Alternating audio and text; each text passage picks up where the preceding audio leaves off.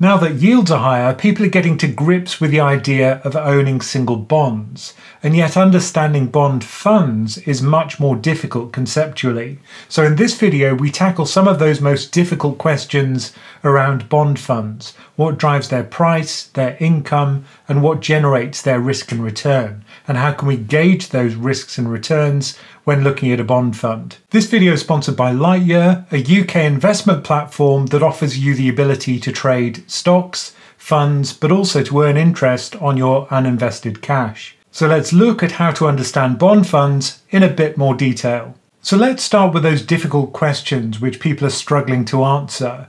I think the first one is common to many people who've got bonds as part of their pension, say, and they're nursing losses of 30–40% after the big sell-offs of the last couple of years. So the question is always, why has the price fallen so much? I thought this was safe. And a kind of related question is, why didn't it hedge my stock portfolio? Another thing which baffles people is they see interest rates have risen, but when they look at the income on one of these funds, it hasn't, and they wonder why. Another question I get asked a lot is, look, here's the yield to maturity of my bond fund. What does it mean? So we'll also dig into that question. But let's begin by looking at the differences between single bonds and bond funds. Now, the beauty of a single government bond is that almost everything is known about it. For example, we know the income because that's the coupon on the bond. If you know how much face value you own, you know how much income you'll receive and when you'll receive it. You know the amounts to the penny, and you know the dates they'll be paid to the day. You also know the future price, at least on the maturity day, will be £100 or $100. And because you know those two things, you also know the yield to maturity, and that's on the day that you buy the bond. You never need to take a loss on one of these because you know the return you're going to get. Whereas with a bond fund, we swap all of those certainties for uncertainties. We don't know what income we're going to receive exactly. It varies slowly over time. We don't know the future price of the fund. That also varies over time.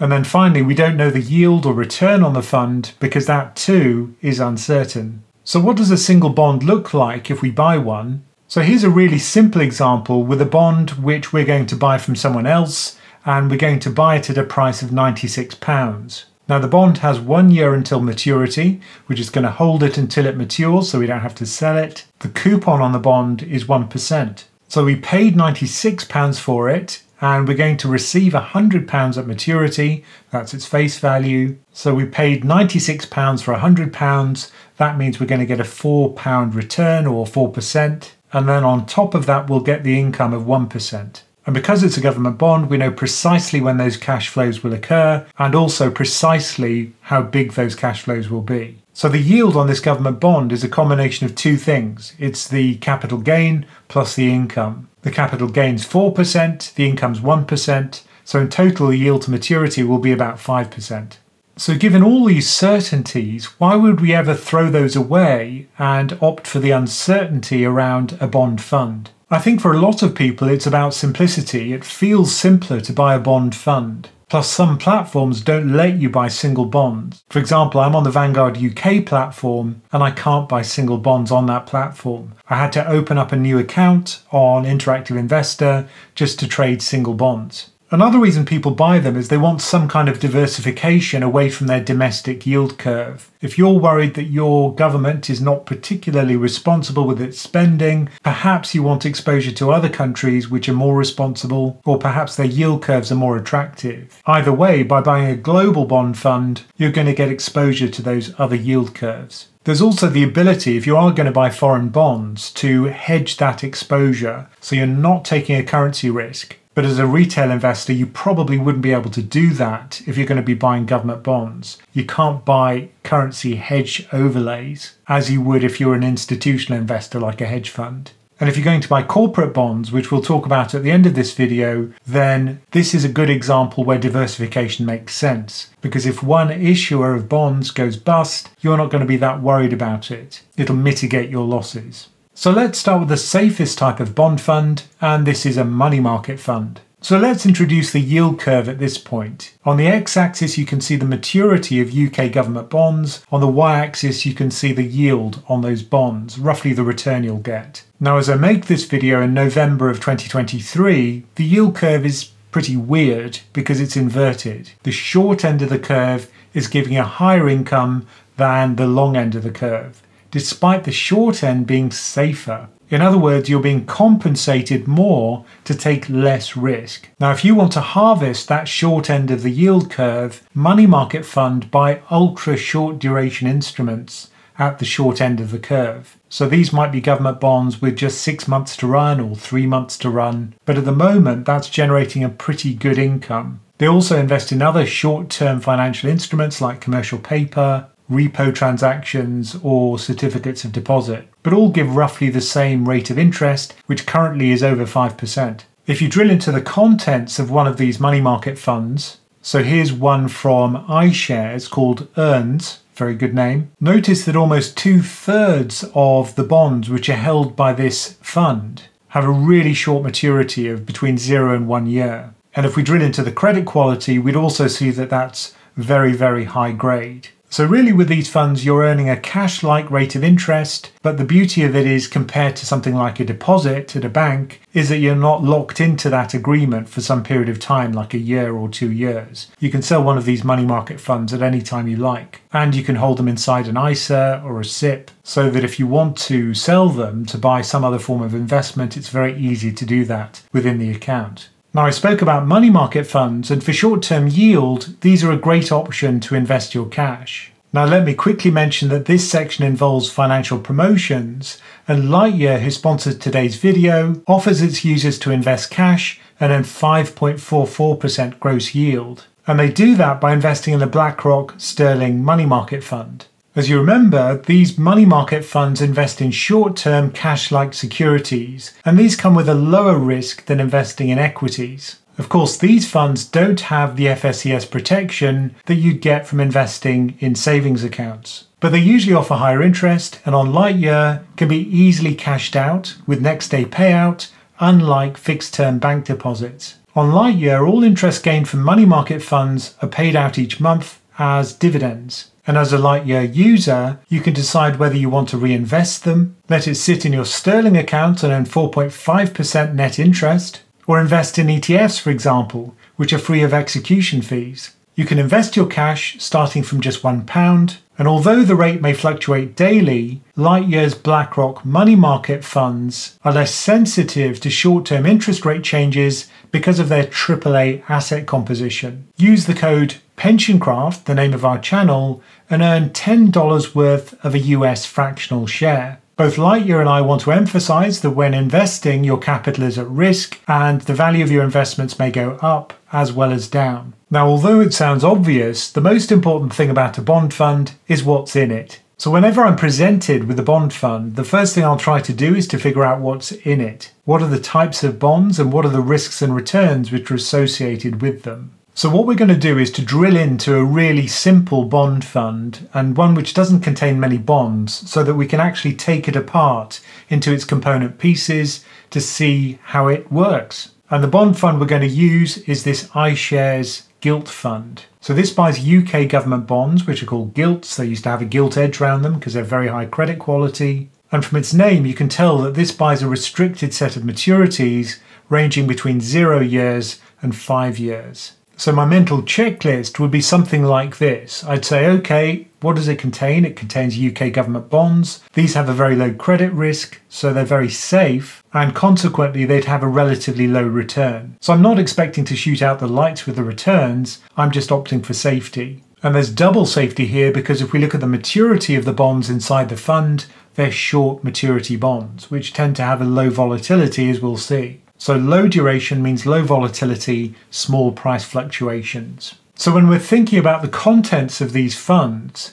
it's something like a conveyor belt, because remember, bonds come with a maturity date. In this fund, we've got bonds of up to 5 years in maturity. So if I wait for a year, then the 1 year bond is going to mature and roll off the end of the conveyor belt. If I wait 2 years, then the 1 year and the 2 year bonds will have rolled off. And if I wait 5 years, well, all of the bonds will have matured. Now, what the manager of the fund, BlackRock, can't do is turn around to their clients and say, I'm sorry, all the bonds have matured. It's now a cash fund. Is that okay? Of course, it's not okay. And what BlackRock has to do is as each bond matures, it goes out and buys another 5-year bond in this case. So it has to keep the conveyor belt going. As a bond matures, it reinvests the money at the 5-year part of the curve. So in this sense, the content of the fund change all the time. It's why the return of the fund is unpredictable, because it's driven by an ever-changing set of constituents. Now, I chose this fund because it doesn't have many bonds in it. It just has 17 of them, and you can see them listed next to me here. You can identify bonds by their maturity date and their coupon. So the first one to mature is going to be this 2024 bond with a coupon of 0.13%.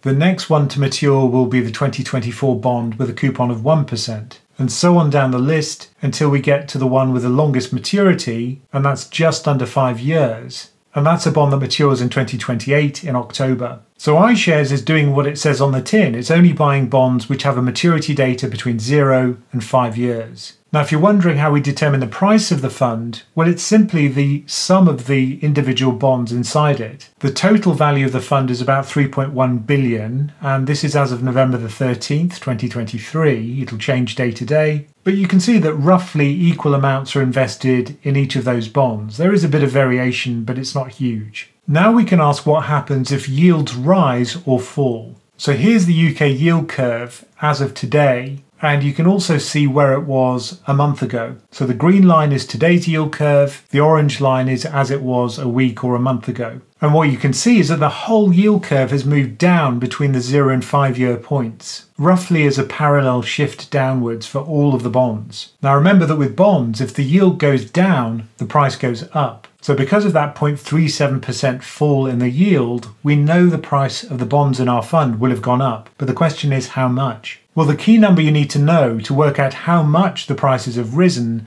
is called duration. It's measured in years, and it's simply a multiplier. So if the yield goes down by a certain percentage, you multiply that by the duration, and that's the percentage amount that the bond will have increased in price. So the final two columns you can see here are the change in value of each of the bonds in the fund, both in monetary amounts, pounds, but also as a percentage. And notice how they gradually increase as you increase the duration of the bond. That's because longer duration bonds are more sensitive to yield curve shifts. So the bonds with almost 5 years till maturity have gained the most. If the yield curve had gone the other way, if yields had increased, those same bonds would have lost more. So that's why the volatility of a bond depends on the duration. As the yield curve moves around, we're multiplying by the duration to work out how much the bond price moves around. And a big duration means big fluctuations and high volatility. Now, it's kind of inconvenient to use individual bond price changes to work out the price change of the fund. Fortunately,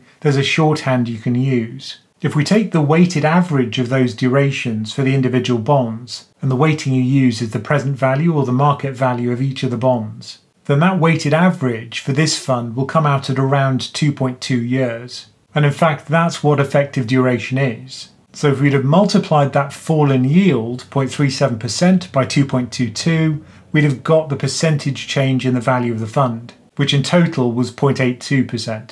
So when you're buying one of these bond funds, the single most important number to look for when it comes to interest rate risk and volatility is that effective duration, because a higher duration means more volatility, which means more risk of a crash. So that's our interest rate risk measure. So let's take a look at two extremes of duration from the United States. And these are two funds. One is called SHY, that's a very short maturity bond, and the other one's called TLT, which is very long duration US Treasuries. The effective duration of SHY is very small, it's just under 2 years. And that means its volatility, its typical annual percentage price move, is also low. It's only around 2%. Whereas with TLT, the duration is over 16 years, it's much higher, and the volatility is also almost equity-like. That's at around 15%. That's the kind of volatility you'd expect from the S&P. So low volatility, you'll sleep well at night. Usually you won't get much return, although at the moment, because of the yield curve inversion, you will. And high volatility is going to be a roller coaster. The price will be very volatile, and if yields rise, you're going to see big crashes. Here you can see that in action. During the period from 2004 to 2020, yields were generally falling and TLT's price was rising very rapidly. You can also see that it was very volatile, it wasn't a smooth ride. Whereas SHY had very little fluctuation in price, but also not much return. So if you are going to be buying bond funds, pay attention to the duration. It's very important. If you think interest rates are going to fall, you'll go for long duration. That'll maximize your returns. If you think interest rates are going to rise, then you'll go for very short duration. So now let's return to some of those questions which we can now answer. The first one is, why did my bonds lose so much money? Well, the answer is that you had a lot of duration in the bonds that you'd chosen. You can see that if you had a money market fund or a very short duration government bond fund, you wouldn't have lost much money at all. And of course, if you'd gone for single government bonds, well, then you wouldn't have had any losses. You'd have known exactly what the yield was when you bought the bond. The other question is, why didn't it hedge against a stock market fall? And here it's kind of interesting that if inflation's very high, there's an increased correlation between bonds and stocks. That's because high inflation is toxic for both of those asset classes. So the ability of bonds to hedge stocks depends on inflation being at a reasonable value. And when inflation spiked way up after the pandemic, then that hedge broke. Another question is, what's the income and how does it change? So let's go back to our really simple bond fund with 17 bonds in it. The annual income on a bond is just the product of two things. It's the coupon on the bond times the face value of the bond. If we multiply those two columns together, we can come up with an annual income for each of the bonds in our fund. Now the total's about £61 million as of November 2023. Why does the date matter? Well, if we ask this same question in a year's time, a lot of these bonds will have matured. New bonds will have also been put into the portfolio to replace them, and the coupons on those will be different. Now that 61 million is considerably less than the current yield on the 5-year part of the curve, which is over 4% in the UK. So why isn't the income on the bond fund immediately picking up that higher yield? And if we look at the portfolio characteristics on the iShares website, sure enough, you can see that the trailing 12-month yield, that's the income over the last 12 months, divided by the price of the fund today, is very low. It's only 1.7%, way below that 4% that we saw for yield to maturity. Well, let's go back to our analogy of a conveyor belt. If we think about our 5-year fund, on average, about half of the bonds are going to mature over the next 2.5 years. So if new bonds are being issued by the government, which are going to pick up that higher income, it's going to take a while for those to be bought by the fund. Maybe it'll take 1 year, maybe 2 years for that income to start to pick up. And if we have a portfolio with even longer maturities in it, say a 15-year fund, well then on average the contents will be replaced every 7.5 years. So it'll take even longer for it to pick up those higher incomes. So to answer the question as to why the income hasn't picked up, it's because the turnover of the portfolio hasn't picked up bonds with higher coupons yet. Money market funds, for example, because they buy ultra short duration instruments, pick up those coupon increases very quickly. Now that can be a benefit or a hindrance. If yields are falling, you don't want to pick up the lower incomes quickly. So then it's doubly beneficial to have long duration bond funds because the capital gain will be higher due to the long duration and the multiplier effect, but also the income, the highish income from the past, will be locked in for longer. Whereas if rates are increasing, you want to go for short duration to pick up the income more quickly, but also to lose less value as yields rise. But what if you want a little bit more income than government bonds offer? Well, in this case, you might choose to buy corporate bonds.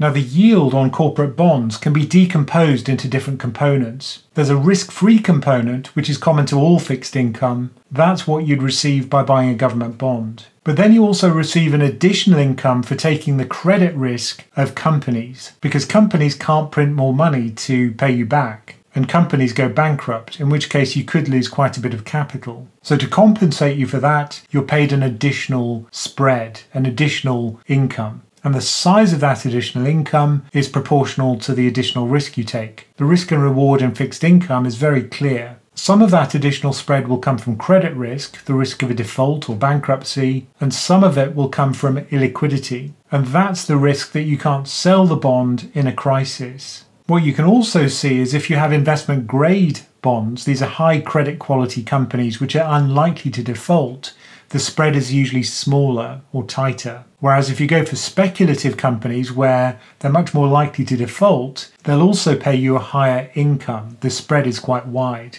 The cutoff between the two, investment grade and speculative, is a credit rating that moves from BBB down to BB. When you cross that threshold, you get into junk territory. So always you should be thinking, is this extra compensation, this credit spread, sufficient for taking the credit risks right now? And if we look at the current credit spreads, you can see that they're not very wide. We're not being compensated much for taking credit risk at all. Now, if we weren't expecting defaults to increase in the near future, that might be fine. However, some people do think that we're entering into a credit cycle where defaults are going to pick up. But credit spreads are not compensating us for that. So certainly at the moment, I don't think this is an attractive risk and reward in corporate bonds, particularly for high yield credit. But that's the judgment call on your part. Are you being sufficiently compensated for having those sleepless nights? You can also take credit risk with government bonds if you move into the emerging market space.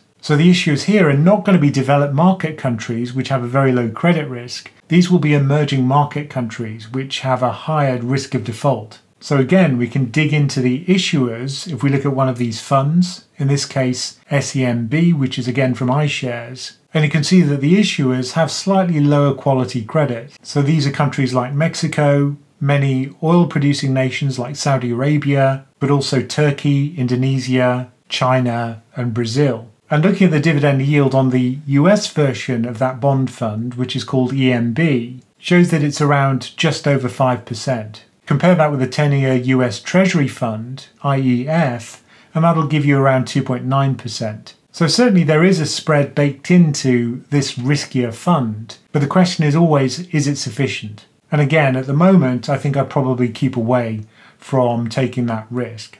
So hopefully that's given you the mental tools to understand bond funds better. I think it's a really important part of an investor's toolkit nowadays, now that yields are higher. You're certainly getting a much better risk reward than you used to, and it's certainly worth considering adding them to your investment portfolio. Now don't forget our offer from Lightyear. You can receive $10 worth of a US fractional share by using the code PensionCraft, the name of our channel, or use the link in the description below. And as always, thank you for listening.